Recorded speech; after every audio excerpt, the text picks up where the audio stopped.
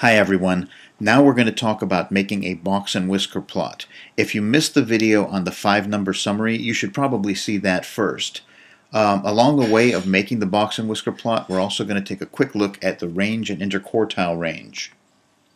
So in the last video we looked at the 5-number summary of our 16 heights of girls basketball players, and we came up with these 5 numbers: the minimum, the first quartile, the median or second quartile, the third quartile, and the maximum.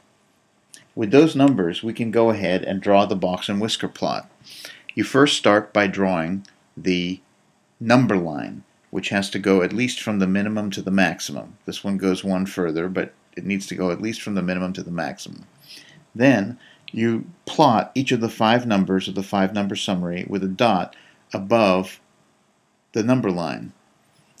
You label them as min, Q1, Q2, Q3, and max, and you give the plot a heading, like box and whisker plot of the heights of girls basketball players. Then you draw points from the minimum to the first quartile and from the third quartile to the maximum.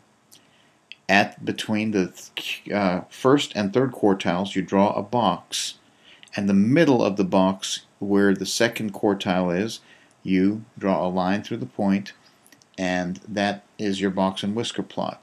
Notice that where the Q1 and Q3 are, these lines go directly, the box goes directly through those points.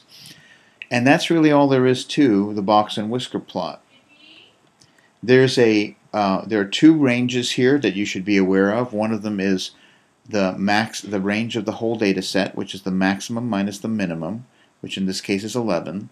And then there's the interquartile range, which is between Q3 and Q1, which is Q3 minus Q1, 72 minus 68 is 4. Okay? So the range gives you the range of the whole data set.